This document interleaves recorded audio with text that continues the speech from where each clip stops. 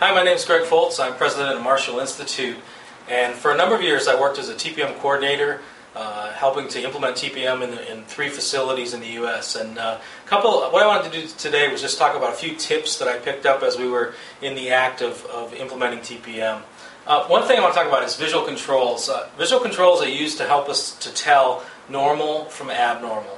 And one just very small tip that we picked up was using these green laminated sheets that we could use to mark gauges so that we could tell the normal operating range from abnormal operating range.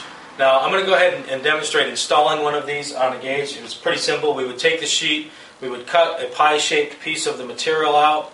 As we cut that pie-shaped piece of material out, we would clean the surface of the gauge off, apply it to the correct operating range, and then it had the advantage of being able to show normal operating range, in this case pressure of the pumping system, from abnormal. And the operator could then show us or create a defect tag to show us when an abnormal condition applied. You can find this material if you just go on the web and search for TPM transparency sheets. You'll find various suppliers of these that will help you in your TPM process. Thanks.